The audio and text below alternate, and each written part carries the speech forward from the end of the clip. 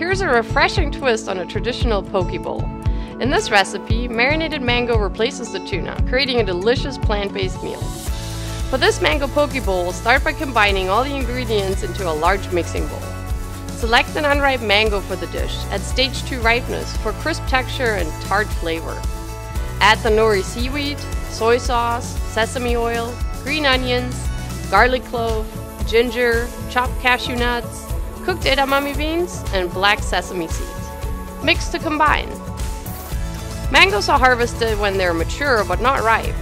They continue to ripen off the tree and can be used from stage 2 to fully ripe, stage 5. Stir the ingredients until fully mixed and then refrigerate for 30 minutes or more to further develop the flavors. When ready to serve, place the mango poke over cooked rice and garnish with green onion. Here's our refreshing mango poke bowl.